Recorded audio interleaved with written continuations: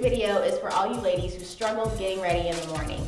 I know there's countless times where I walk into my closet getting ready for an event or somewhere I'm gonna go, even just getting dressed every day. I look at all my clothes and shoes and accessories and it still seems like I have nothing to wear.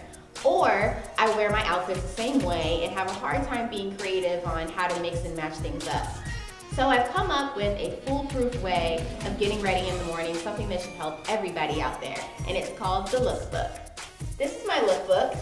It's a little pink 1-inch binder that you'll need, and I'm going to tell you the little steps on how to make it. It's really easy because I read a lot of magazines. I'm constantly folding the little corners and bookmarking outfits that I like or that I want to wear when I go out the next time. So I decided to make a lookbook, and this is how you do it. I have it divided into 3 categories: casual, dressy or date night, and then also business attire.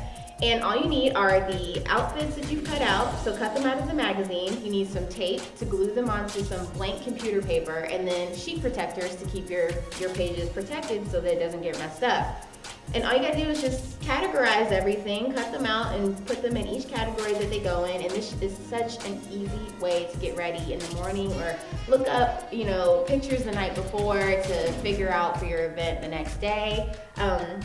My favorite magazines, I'm always cutting up because who really goes back and reads them anyway? I don't. I read them once or twice and then that's it. Who knows where they end up? So what better way than to cut out your favorite looks and put them in your lookbook to help you get ready in the morning? I hope this helped all you ladies who will no longer be struggling now that you have your trusty dusty lookbook.